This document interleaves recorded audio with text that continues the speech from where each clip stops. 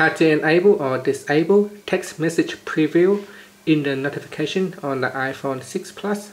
First, press on the home key to go back to the home screen. Then go into settings. In settings, you want to go into notifications and tap on messages. Go down a little bit and you should see show previews.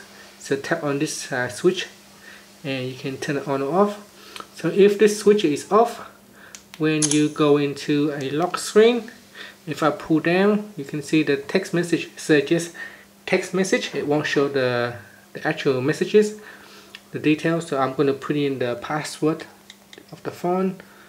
Now I'm going to enable preview and I'll lock my phone. I'll go down. This time you can see there is a message appears at the top.